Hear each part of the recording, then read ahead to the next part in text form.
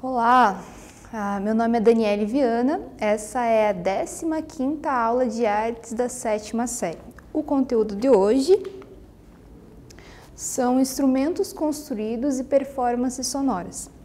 Em instrumentos construídos, a gente vai falar sobre organologia. Não se assustem com o nome. A organologia é uma ciência que trata justamente do nosso tema de estudo, que será os instrumentos musicais. Depois a gente vai classificar instrumentos por conta de suas características específicas. E a gente vai ver também como que a criatividade humana produz cada vez mais instrumentos que, explorando sons diversos, que a gente vai chamar também de objetos sonoros, porque fogem às classificações. A gente vai falar também da arte sonora, um tipo de arte que fica entre artes visuais e música, ali no limiar. Bom, primeiro a organologia, como eu falei para vocês, uma ciência que trata dos instrumentos musicais em geral. Por que musicais em geral? A organologia ela se volta a estudar diversos instrumentos, diversos mesmo. Vamos pensar assim que no mundo existem mais de 8.000 tipos de instrumentos e a organologia ela se volta a esse estudo. Tanto instrumentos que a gente convive na atualidade, quanto instrumentos antigos, até mesmo pré-históricos. A gente vai ver um pouquinho sobre que temas a organologia se volta, para a gente entender como o instrumento é um tema muito amplo, muito rico, para entender uma série de coisas sobre a cultura humana. Bom, a organologia, ela se volta ao estudo da onda de cada instrumento. Teve uma aula que eu comentei com vocês sobre o timbre musical, como cada instrumento produz um timbre diferente e como isso tem a ver com a característica da onda dele. Então, a gente vai ver um pouquinho nessa aula, quais são as características que tornam o som de um violão diferente de um som de uma flauta, diferente de um som de um cavaquinho. A organologia estuda o comportamento acústico de cada instrumento, então como é que se dá a onda dele, mas também tem a ver com o ambiente, qual é o ambiente mais apropriado para que o som daquele instrumento se dissemine. As características melódicas e tímbricas, qual é a melodia produzida por cada instrumento, como é que se dá o timbre dele, os materiais utilizados e sua relação com a qualidade do som. Por que que às vezes dois violões supostamente iguais ali na construção, por que que eles são diferentes? Porque até o tipo da madeira, o tipo do verniz com que é pintado, influencia no tipo de som. Também a organologia ela se volta bastante ao contexto histórico e cultural de construção desses instrumentos.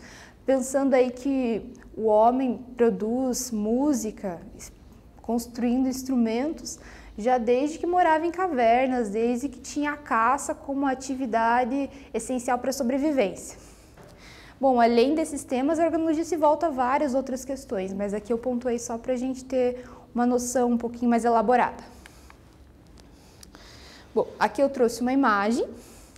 Nessa imagem eu tenho, parecem ilustrações antigas de instrumentos. São como se fossem 3 páginas de livro, assim.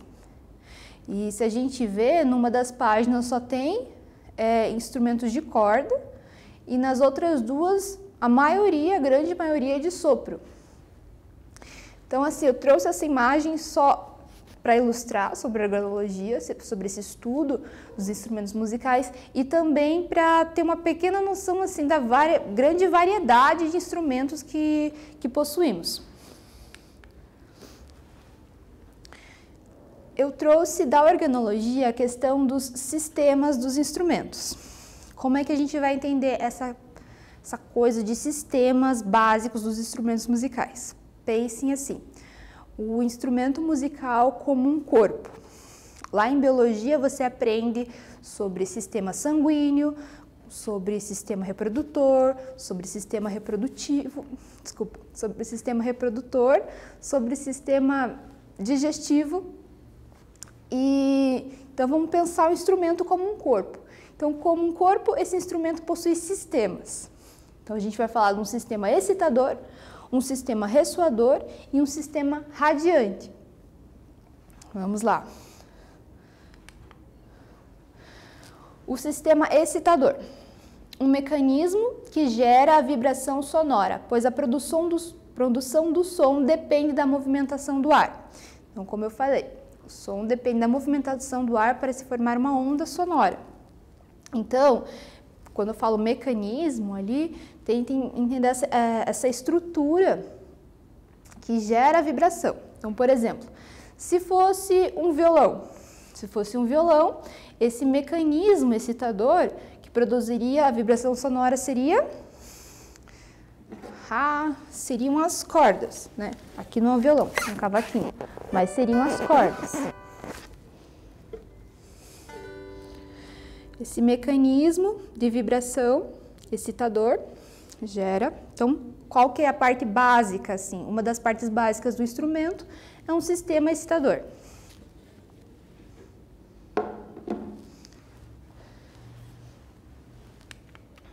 Um sistema ressoador.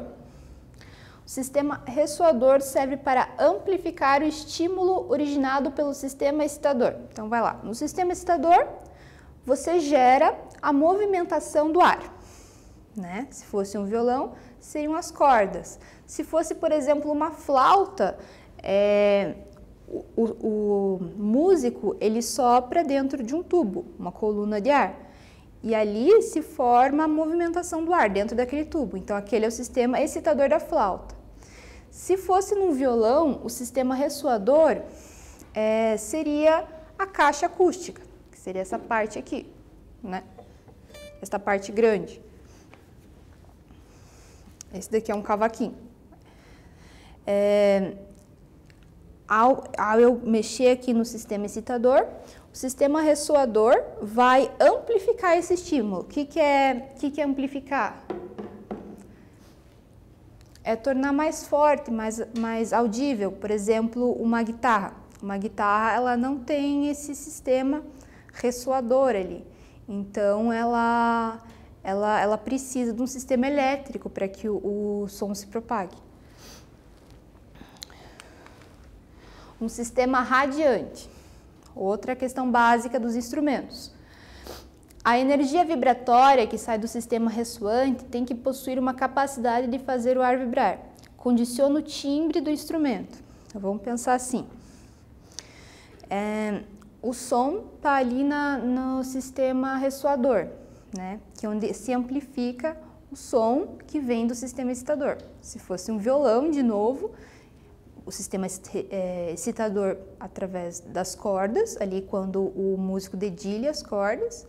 Aí o sistema ressoador é a caixa acústica, né, do instrumento. O sistema radiante seria o que possibilita que ele chegue mais longe no público. Então seria o que é vazado no violão. E cada instrumento tem uma diferença. Então, por exemplo, o violino. O violino, ele tem quando eu digo vazado, eu estou falando disso daqui. Desse buraco que tem. Então, ele faz parte do sistema radiante porque ele faz sair o som. Se fosse um violino, por exemplo, essa parte vazada tem um formato de F.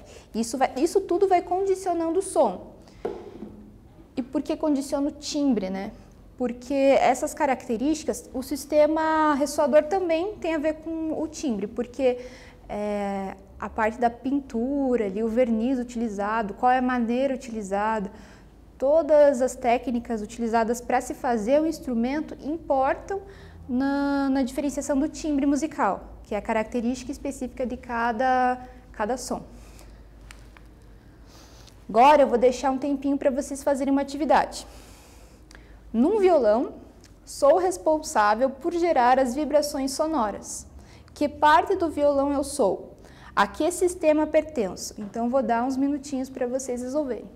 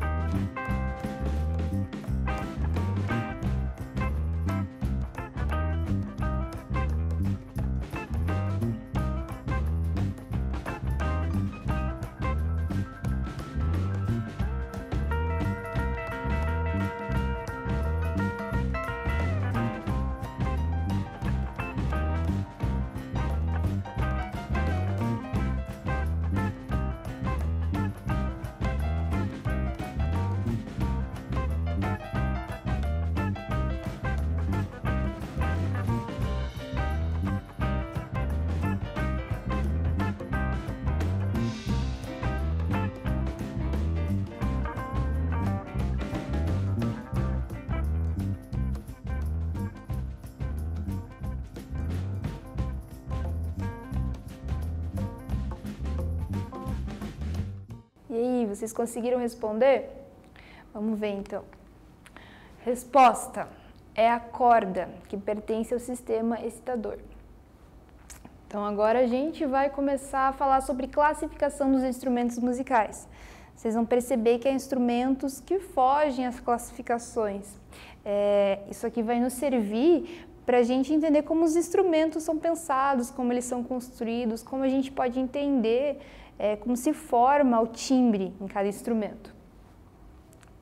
Então vamos lá, a gente vai trabalhar sobre aerofones, idiofones, membranofones, cordofones e eletrofones.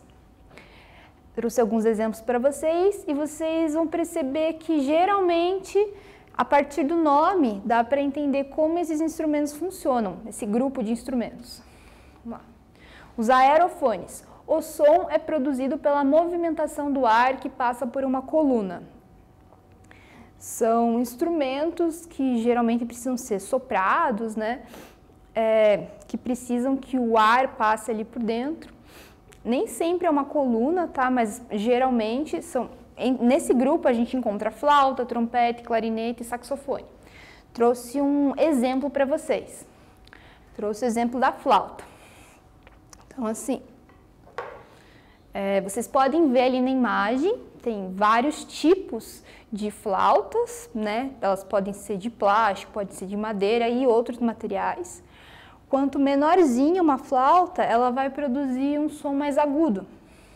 Inclusive, geralmente, quanto maior um instrumento musical, um som mais grave eu vou ter. Então, por exemplo, um instrumento de sopro, um trompete, por exemplo, é maior que uma flauta, vai ter um som mais grave. Quanto mais curta é a coluna de ar, mais agudo é o som. Vou mostrar para vocês aqui com essa flautinha que eu trouxe, que é uma flauta doce. Então, ela vai ter um som mais suave, mais melódico. Então, eu posso encurtar a coluna de ar, né? A coluna dela. Posso encurtar. Se eu colocar aqui, por exemplo, e soprar, o som vai sair por esse buraquinho. Então, eu estou encurtando. Então, vai sair um som mais agudo. Eu vou soprar para vocês verem.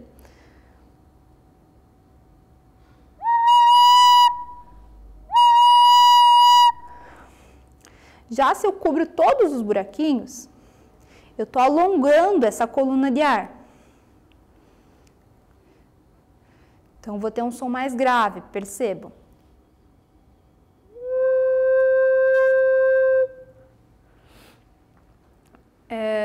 Se eu assopro mais forte, eu tenho um som mais forte. E se eu assopro mais de leve, eu tenho um som mais fraco, né?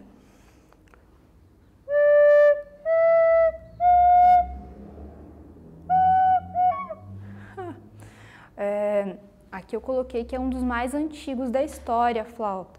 Por quê? Porque tem pesquisadores que contam que lá quando o homem, no período antes da história, chamado também de período pré-histórico, vivia da caça, por exemplo, e ele andava muito na floresta, e ele desenvolveu uma espécie de flauta para imitar o som dos passarinhos.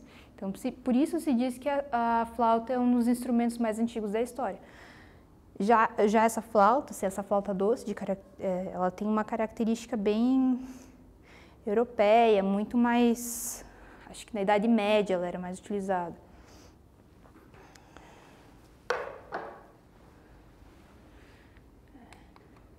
Agora a gente vai falar dos membranofones. Como o nome indica, membrana. Membranas é uma camada mais fina, né, mais esticada. Vibração de uma membrana tensionada. Então, são instrumentos que possuem uma membrana. Eu tenho como exemplos tambores, bongos, pandeiros e tímpanos. Acredito que um ou outro vocês já devem ter visto. O exemplo que eu trouxe é o bombo legueiro. O bombo legueiro, na verdade, ele é diferente desse da foto, porque ele é apenas um bombo.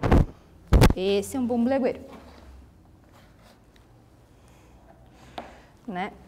Então, assim, a membrana dele é feita com pele de animal, o que acontece com vários instrumentos membranofones. Tem alguns que são feitos de plástico, a membrana. Então, e no bumbo legueiro, o diferencial dele é que permanece o pelo do animal. Isso faz com que o som se torne mais abafado, acredito. Quando a gente fala em membranofone, a gente pensa muito nos instrumentos de percussão, muitos dos membranofones, percussão, porque percutir quer dizer bater, né? Então, são instrumentos que necessitam ser percutidos e são chamados também de instrumentos de percussão. O bombo legueiro é um instrumento bem grande e geralmente instrumentos grandes, como eu falei para vocês, têm um som mais grave. O bumbo legueiro, ele é muito relacionado à música folclórica da Argentina, tá? E assim, no Rio Grande do Sul, a gente tem bastante influência musical da Argentina, então na música gaúcha também ele aparece bastante. Então vou tocar um pouquinho para vocês verem, para vocês perceberem o som. Ele é bem grave, bem forte.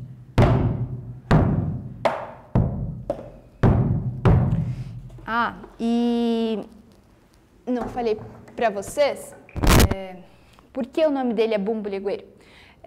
Porque se diz que o som dele é ouvido a muitas léguas de distância.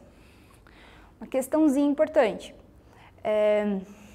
quando tem campeonatos de futebol, campeonatos grandes, às vezes entra na moda a tal da vuvuzela, não sei se vocês lembram, mas a vuvuzela é um instrumento, né, de sopro, à primeira vista.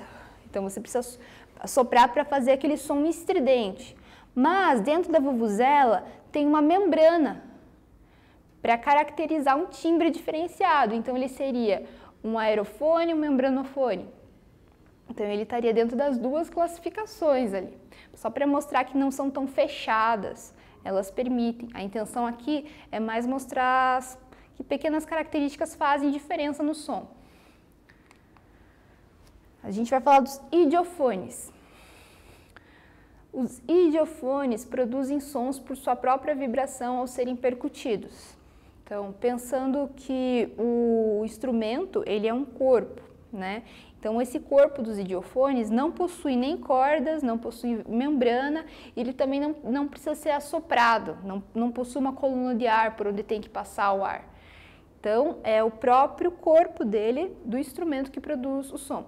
Então, por exemplo, a castanhola é aquele instrumento que músicos e em algumas danças aparece também, que é utilizado na mão, assim, daí fica se batendo um no outro, uma peça na outra. Triângulos, ele é feito em metal e ele tem o formato de um triângulo mesmo e ele necessita também ser percutido, né, como eu falei. Os xilofones também, eles necessitam percutidos e o que eu trouxe como exemplo são as clavas. Vou passar aqui para vocês. Clavas. As clavas, elas são muito utilizadas como figura rítmica repetidas ao longo de uma peça. Às vezes se chama de peça uma música mesmo, uma canção, a elaboração sonora de uma canção. E quando a figura rítmica, vocês devem lembrar quando eu conversei sobre ritmo. Então a clava ela é muito usada para marcar um ritmo constante ao longo da música.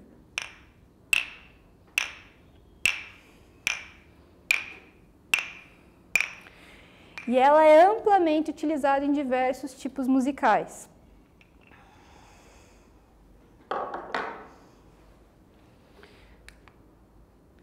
Agora, vamos falar de cordofones. Cordofones, como o nome já indica, é a vibração de cordas tensionadas. Então, eu tenho como exemplo violino, violão, cavaquinho. Então, quando eu tensiono cordas, eu vou produzir o som. Vamos ver o exemplo que eu trouxe.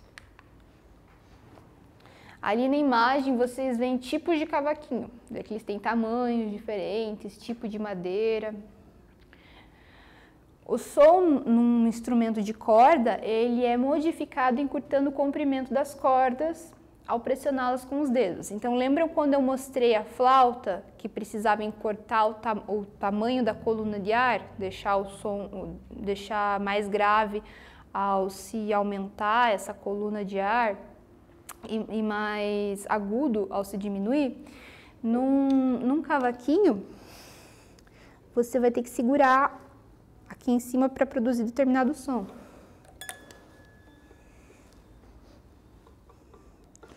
Então, se eu som mais grave aqui,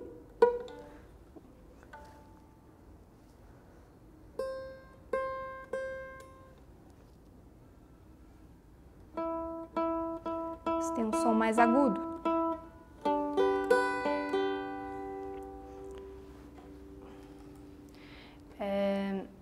Um cavaquinho, ele parece, né, um violão menorzinho. Eu vou comentar um pouquinho para vocês da onde que vem, assim, né? Pelas minhas pesquisas eu vi que ele é um instrumento que tem muito a ver com os mouros. Mouros também, vamos entender assim, geralmente relacionado aos árabes e os muçulmanos, então eles tinham um instrumento assim pequeno. Depois ele tem a ver também com o ukulele do Havaí, e no Brasil ele atingiu essa influência muito importante no samba, por exemplo, e nos choros. Bastante da tradição brasileira acabou se tornando.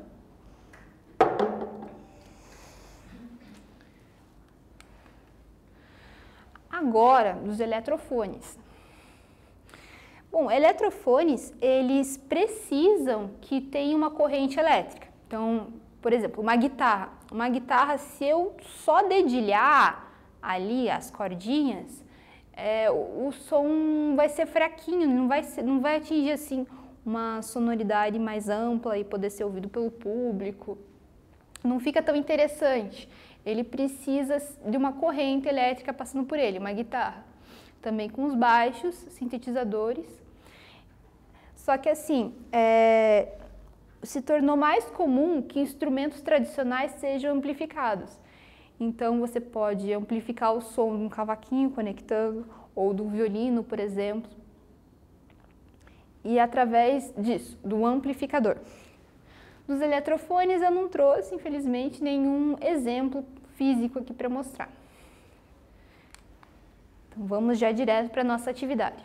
Ao ser percutida, a minha membrana produz uma vibração que ressoa de modo bem grave. Que tipo de instrumento eu sou? Eu sou pequeno ou eu sou grande? Eu já retorno com a resposta.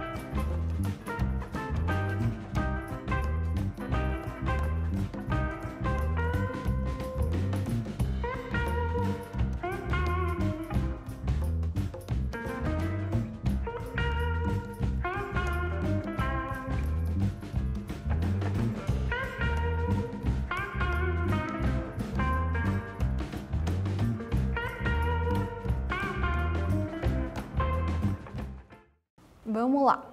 Ao ser percutida, a minha membrana produz uma vibração que ressoa de modo bem grave. Que tipo de instrumento eu sou? Eu sou pequeno ou eu sou grande? Vamos ver a resposta. É do tipo membranofone, né? Que possui uma membrana e é um instrumento grande. Lembra que eu falei para vocês que geralmente um instrumento grande possui um som mais grave? Então, vamos agora para falar de arte sonora. Então, a arte sonora, ela tem uma influência ali importante a partir de 1970, por exemplo. A partir mais ou menos de 1970. Se bem que antes já apareceram outras questões. Mas o que é arte sonora? A gente usa essas palavras para expressar aquilo que fica ali no limiar entre artes visuais e música. O que é limiar? Na fronteira eu coloquei, né? Então, pensar aqui, eu estou na metade do caminho. Se eu cair para esse lado, eu sou artes visuais. Se eu cair para esse, eu sou música. Então, a arte sonora, ela fica nesse limiar, entre os dois. Na arte sonora, os artistas pensam assim, tá, tem os instrumentos musicais, mas tem um mundo de possibilidades auditivas lá fora. Tem um mundo de sons a ser explorados e de uma forma bem interessante, assim, para tratar tanto das artes visuais quanto da música. Então, não se fala tanto em instrumentos tradicionais como os que eu mostrei, se fala em objetos sonoros, porque eles não têm essa classificação tão definida, né? Na arte sonora, ela vai se diferenciar pelo seguinte: quando se fala de música, não sei se vocês perceberam a partir das aulas anteriores, a matéria ali mais importante é o tempo, é onde o músico trabalha. Ali os intervalos de silêncio e música, silêncio e vibração, né? Sons curtos e sons longos, ali é o trabalho do músico. Mas na arte sonora, vai se contar muito a experiência com o espaço. Você já vai entender melhor. Além da questão sonora, esses objetos sonoros vão ter também luzes, cores, e a experiência ali dos participantes tem bem mais importância. Vou mostrar agora uma imagem e tentem perceber que tipo de instrumento é esse, que raios de som que ele poderia fazer, e o que as pessoas ali em torno dele estão fazendo, como que ele funciona.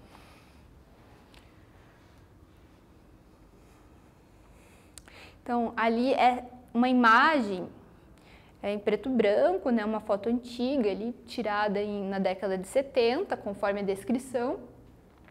Eu vejo várias pessoas reunidas e como se elas estivessem com canos, elas estão soprando canos, algumas delas. E esses canos estão conectados a esferas. Esse é um instrumento feito pelo Walter Smetak e ele pode ser tocado mesmo, porque é um instrumento, é um tipo de instrumento, um objeto sonoro.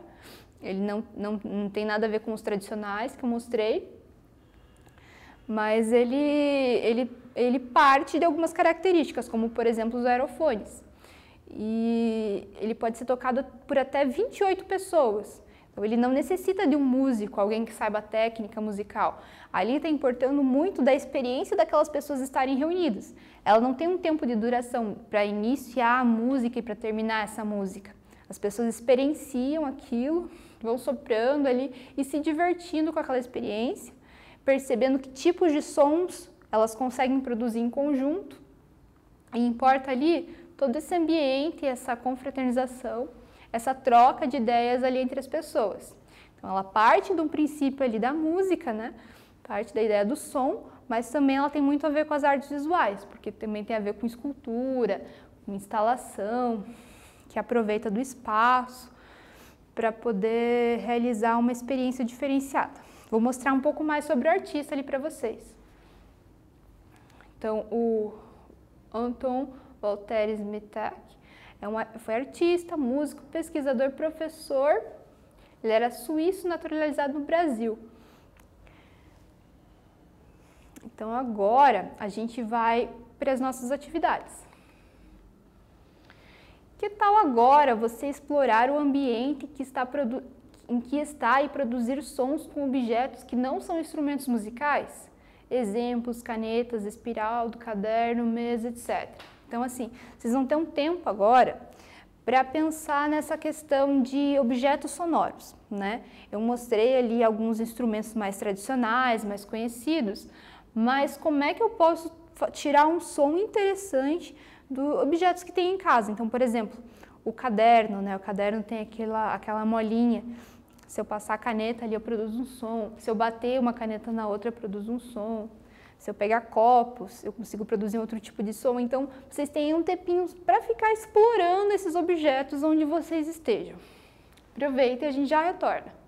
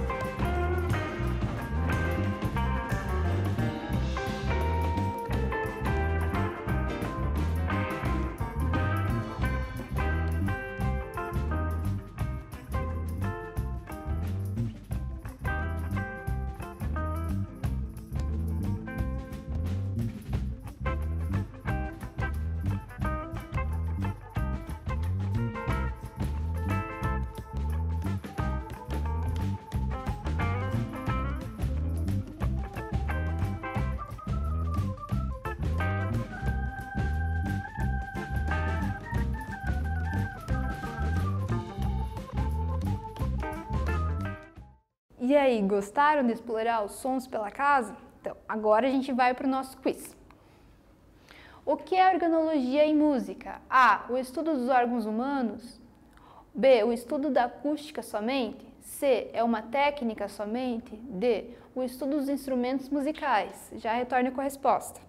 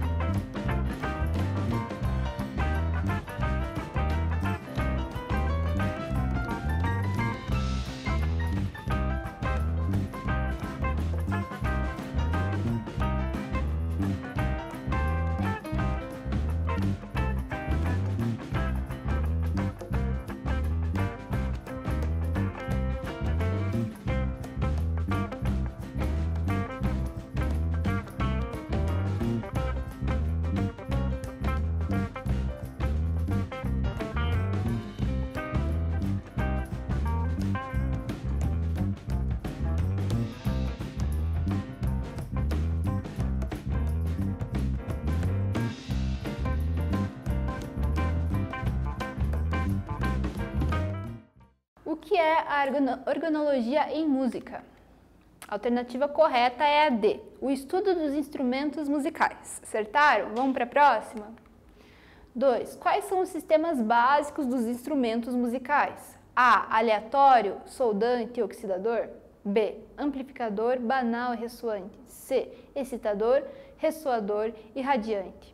D. Decimal, radiofônico e impoterante.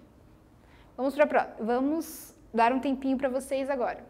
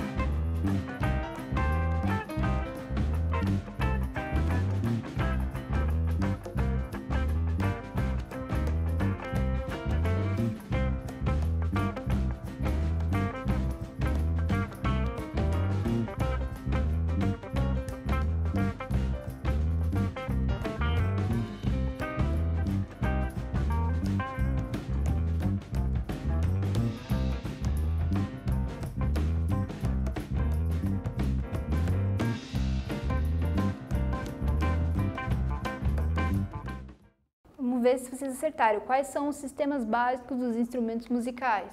A alternativa correta é a C. Sistema excitador, ressoador e radiante. Vamos para a próxima. As cordas de um violão. A. Servem para ser sopradas para produzir um som agudo. B. Vibram e produzem som, por isso são o sistema excitador do instrumento. C. Poderiam ser retiradas, pois não fazem diferença para o som. D. São sistema ressoador, pois isolam o ar. Um tempo para vocês.